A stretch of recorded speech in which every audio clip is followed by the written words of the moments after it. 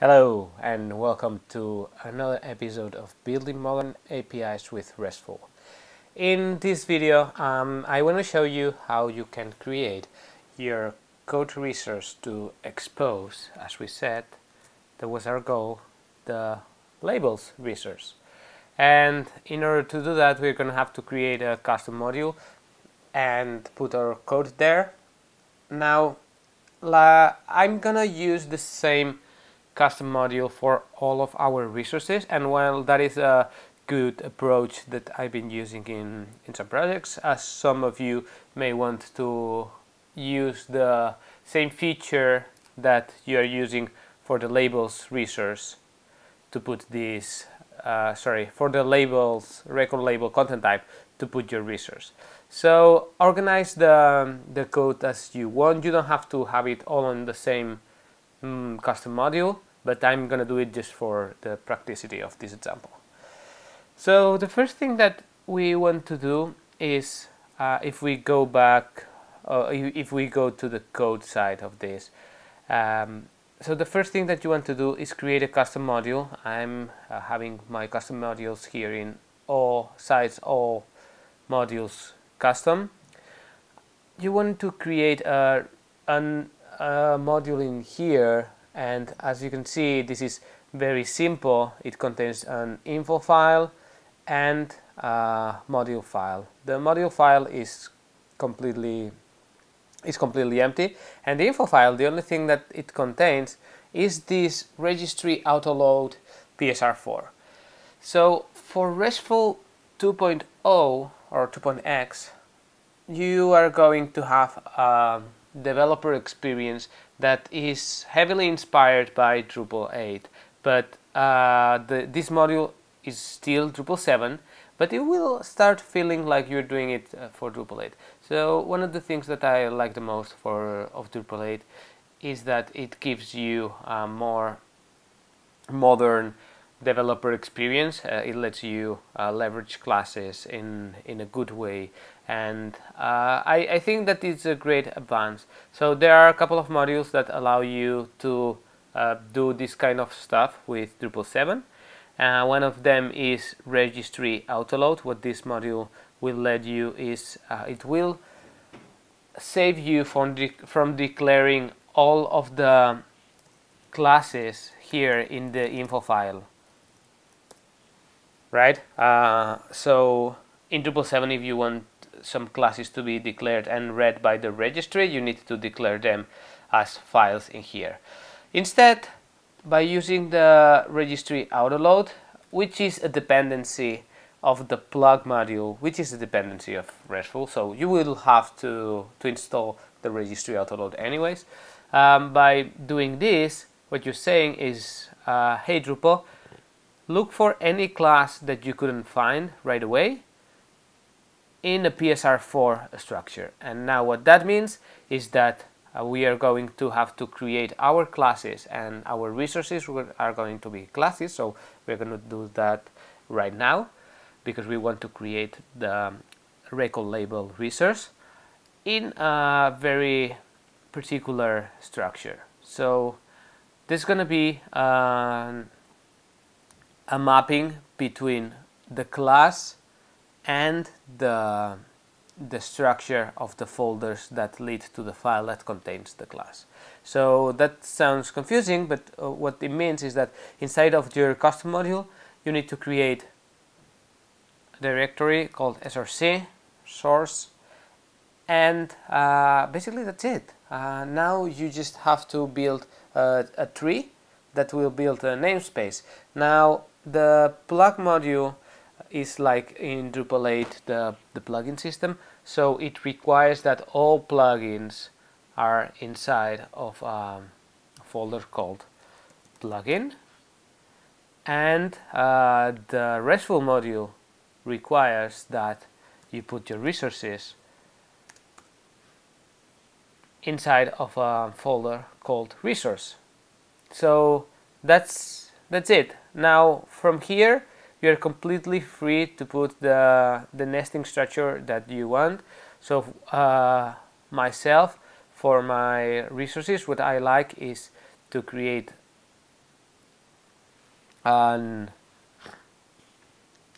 a folder called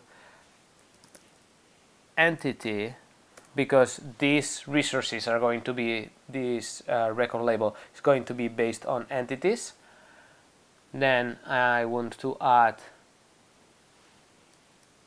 the entity type, and then finally the name of the resource. So that's my preference. You are required to have these three in order for RESTful to discover your resources, but these ones are just my organization structure, so feel free to play with this, and there are no strings attached here. So in here I'm going to create a class, and I'm going to give it the name of labels10. So see that I'm encoding the version of the resource in the name of the class. That's my personal preference. What you could do is something like this, and that's it. But I kind of like to have all the versions in the same folder, and that makes it a little bit easier for me.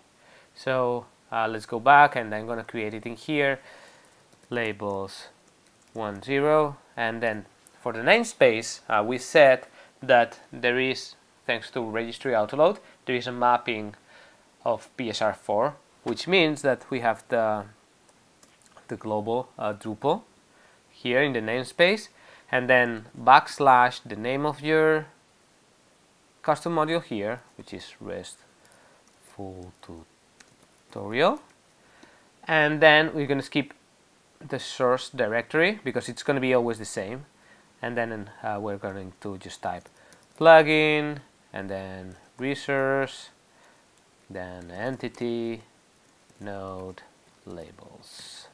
So that's our namespace. Also, you want the file name to be with the same name of the class and with the extension of PHP, and that's the default. So if you're using PHP Storm, you can just use this class generator, and it's gonna do it for you. So that will create these labels10 inside of the directory, and it will give it the namespace and the name that you decided.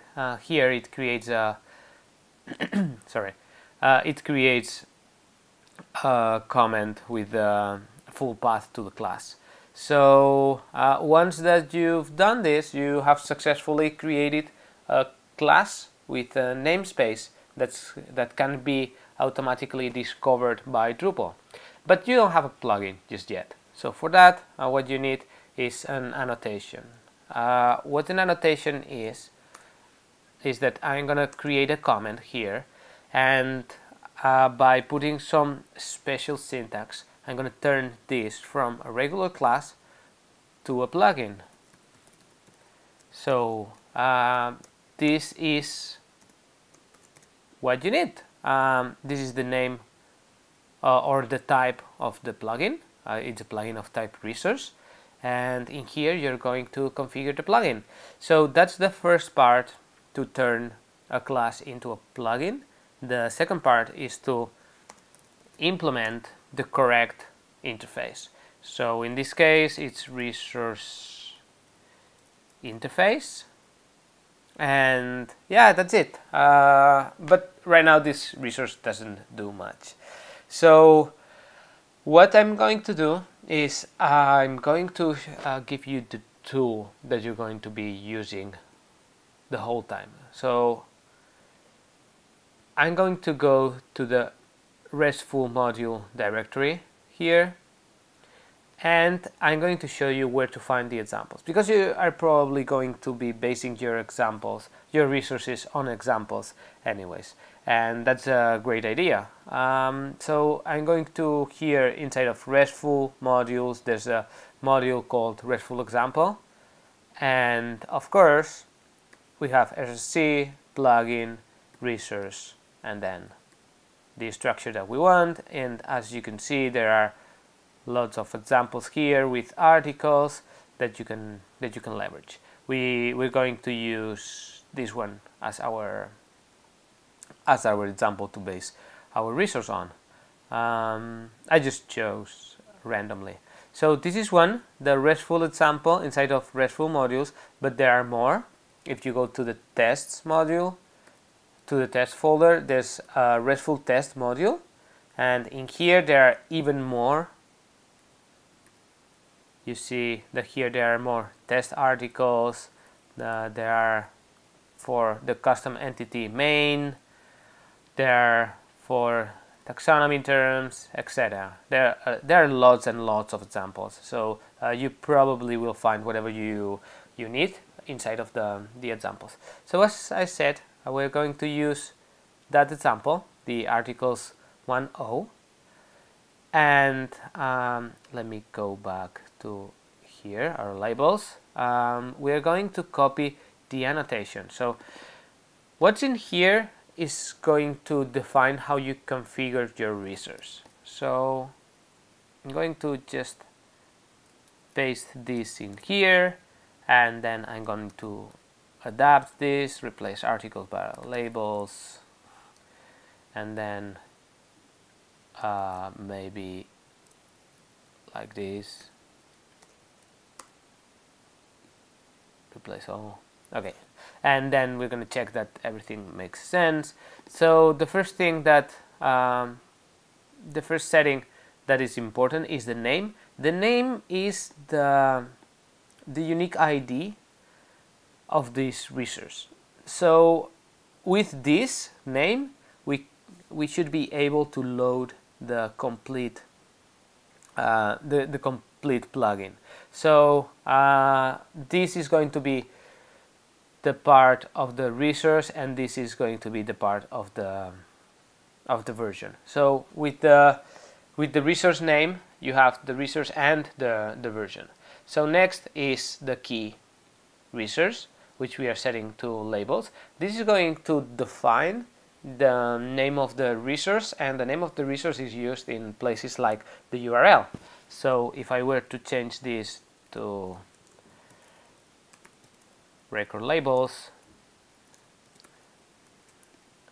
to access this we would go to API record labels instead of labels. So depending on what you put here, you will have a different URL or another.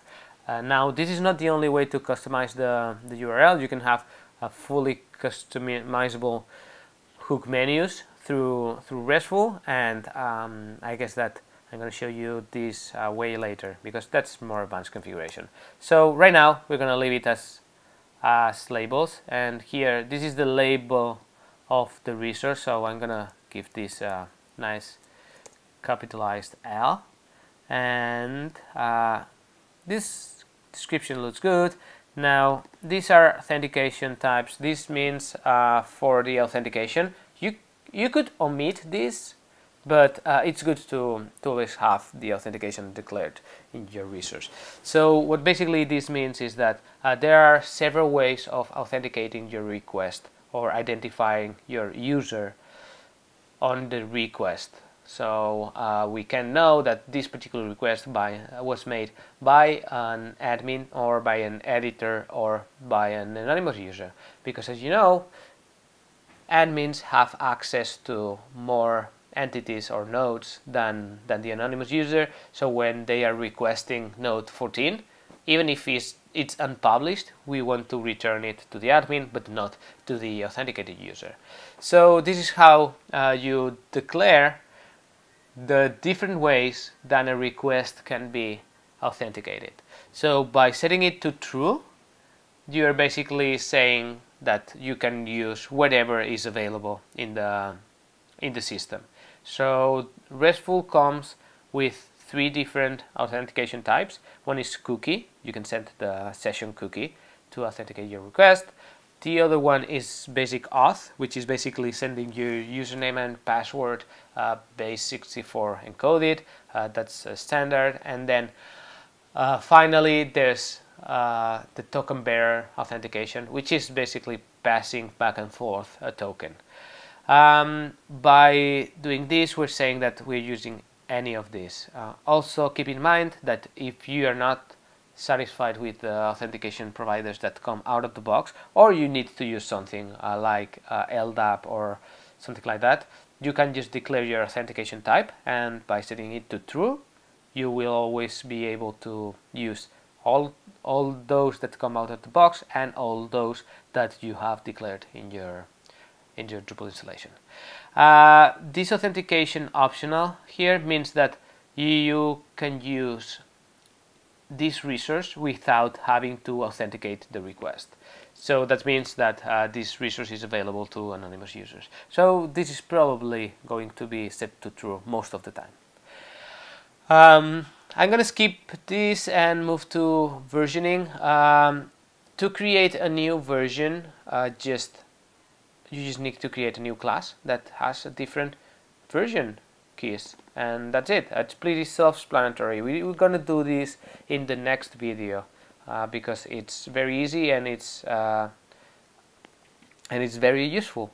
And last and most importantly is the data provider. So the data provider key in the resource configuration is going to define how you get the information from Drupal to expose it through RESTful. So 90% of the time you're going to be exposing entities, and there is a data provider that comes out of the box, of course, that is for entities in RESTful.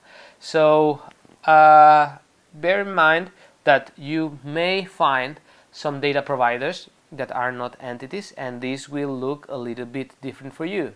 So for the entity data provider, you have to give it the entity type, which is node, that's correct, and the bundle, which is for nodes, it's the node type, and that is not correct, it's record label. And let me check that in here, content types. Yeah, record label. I'm gonna copy this and paste, so I'm sure that I don't have any typos. Okay, I'm gonna go back to the example and to the RESTful folder. I cannot find you here. Nope. In tests, modules, SRC. I just want to show you how the data provider can look a little bit different, because in this case we are not exposing an entity, but we are exposing rows in a database table that can be used, for instance, for exposing menus, because in Drupal 7 you don't have entities out of the box for menu items. So yeah, this would be a way to do it. So as you can see, there are other data providers that can be handy, that come out of the box, like the database query and the plugins data provider. The plugins data provider is used for auto discovery, for letting you know which RESTful plugins are available in the system. So yeah, that being said, moving back to here, that's all that we need. We only have to start implementing all these methods, and that seems like a lot of work, and probably is, and that's why there is a base class that you can extend that's going to be very useful for you, which is called RESTful entity. Sorry, actually it's resource entity. Alright, which is called resource entity, and I'm going to delete this because it's not used anymore. And this is going to implement all of the methods that you need, and give you the opportunity to override those that you want to change their behavior. So feel free to explore the classes that there are. This is very good when you have a custom entity, but since nodes are kind of a very widely used entity, there is a base class that is a little bit more tuned with that it's a little bit more tuned to what nodes do, and it's gonna be based on the entity. So let me show you the idea here. So basically what this is going to do is it's going to prepare and set the UID for the node. So you know, it has some niceties here, so you feel free to use the base class that makes more sense to you. In this case, for me, resource node happens to work very well. So just like this, you have your resource exposed. But I guess that the question here is, what fields are we exposing? Because as you may know, we don't expose everything and just forget about it. We need to be declarative with what we expose, and the RESTful node, or actually the RESTful entity, comes with some code that's gonna define which fields are going to be exposed. So we're gonna look at that next. We just finally want to save this and probably trash cc off. I'm just getting rid of whatever was in the previous tests that I made. Trash enable RESTful. Oops. RESTful tutorial.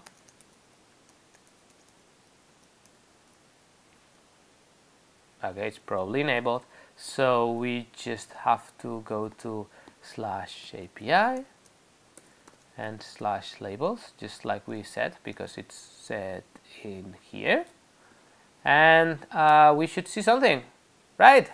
Add-a-line records. This is the label, the ID, and a link to itself. And since we are just listing all of the labels, this is an array. And we can even make sure that we can access the particular record by going to labels 54.